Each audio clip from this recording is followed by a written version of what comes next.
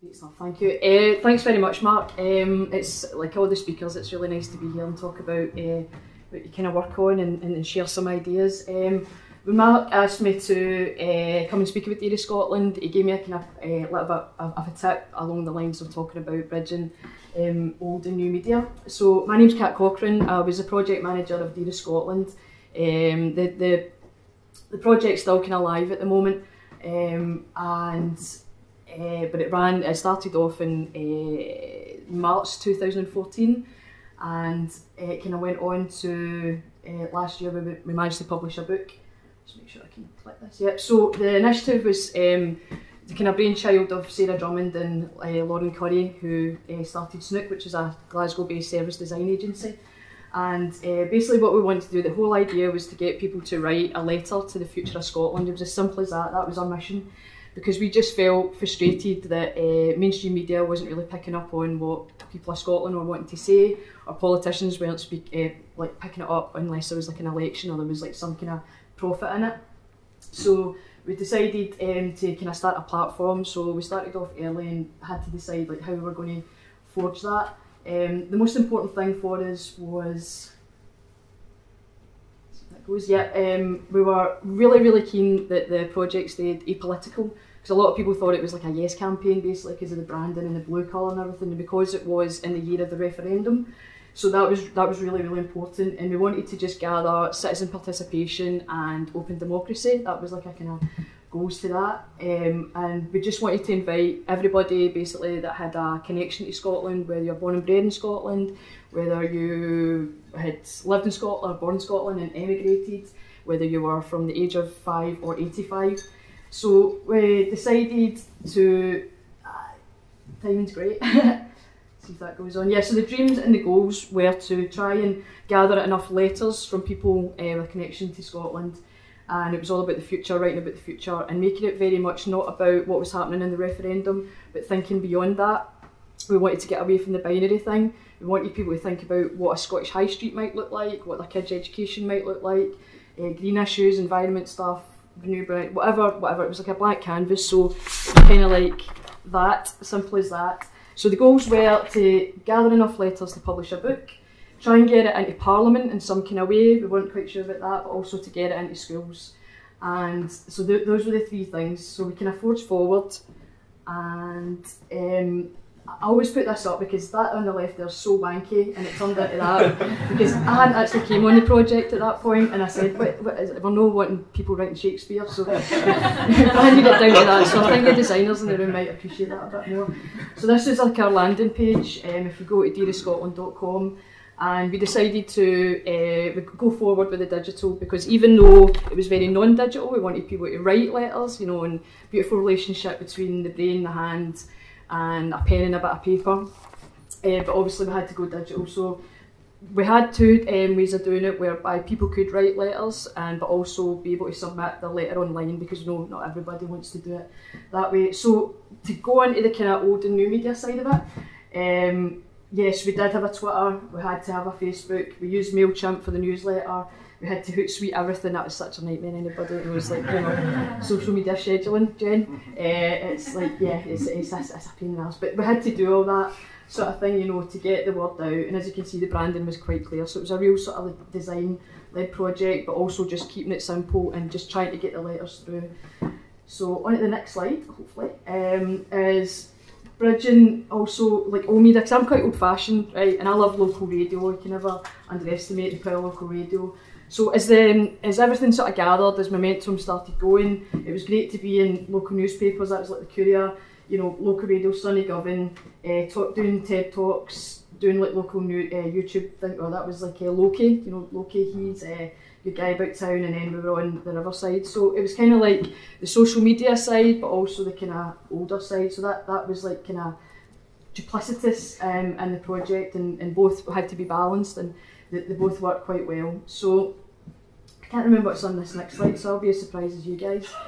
Yeah, so the letters started rolling in, which was really cool. So people started sending letters. So basically, like, you know, they arrived on the doorstep, and it was a beautiful thing, because I had the privilege of reading all these letters to the future of Scotland. So they started arriving, and it was really exciting. and this was kind of like on the build up to the referendum, but we also decided to not stop it there. We wanted to, basically the way it worked, it was like 6 months before the referendum, 6 months after, so we could get a sort of like before and after, and it was, you know, getting away from that.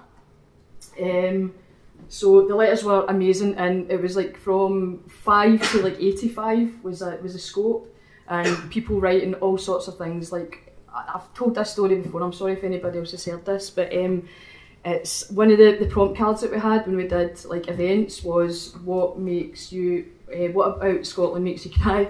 And this guy stood up and he says, I don't know about what Scotland makes me cry, but Glasgow City Council makes me greet every day. So there's a lot of fun in amongst all this, you know, people were just coming up with incredible things, and then people would take this and go, oh God, I've not written a letter for about X number of years. And we said, doesn't matter, you know, we'll give you a spare one, it's totally fine. So, like I say, the letters started rolling in. We realised we'd enough to publish a book, but then we did the Kickstarter thing, and I was like up all night and all day because it's a 24-hour thing. So obviously we had the offers of different things, and again, as you see, it's very branded. It's very, you know, but that was important to us. And then we did the old media thing of trying to just get out there and do the local radio and everything with it, but also obviously the tweets, the Facebook, the telling everybody, you know. So it was really, we had to bridge the two, and they were both just as important as each other. So so these were the offers and everything. So luckily enough, people gave us money and believed in us, and we got 10 grand, so we were able to publish the book. So this next slide, yeah. So dreams came into reality, whereby this has been available since September last year. That was at a launch in the Book Gallery in Edinburgh, and also we've got other kind of like bags and merchandise and stuff like that. So it kind of turned out really good, and the book is fantastic. The book is, and I'm not just being biased, but it's not me that's written it; it's the people of Scotland. So it's kind of like really good. So that was a beautiful moment to see that come off the press. Just going to go here. Usually click that again. See if that goes. Yeah, so the other dream was to get into Scottish Parliament. We had a really good connection with Bill Kidd, who's MSP for Annie's Land.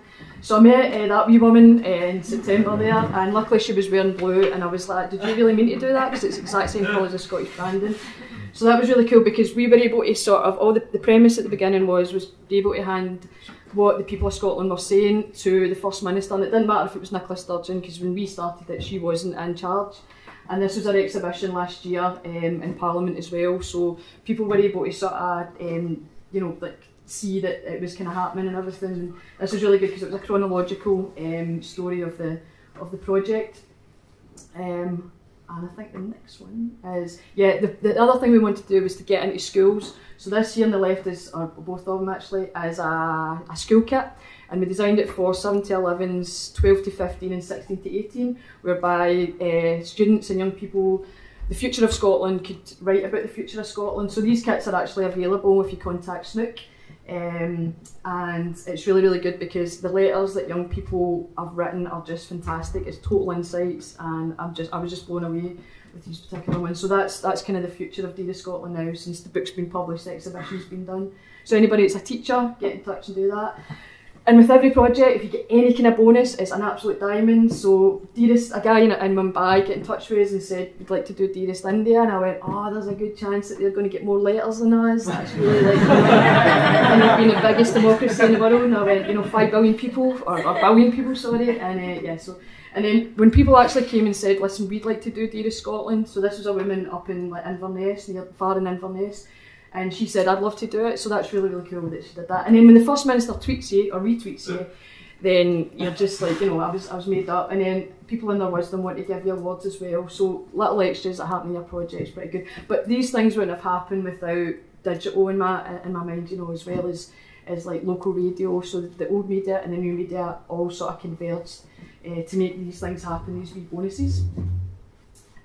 And the thing about that I kind of didn't mention, but I'll mention now, is with this book, we really wanted to give something back to Scotland. We didn't want to just make it a money-making scheme. So anybody that buys this book, half the proceeds go back to, or go to Scottish literacy projects. So it was kind of like a nice round robin of being able to say, right, all the people in Scotland, Connection to Scotland, are writing letters, and therefore any money that's made, it goes back into Scotland, it goes nowhere else. So it's good to just give back and get involved with the Scottish Book Trust and everything.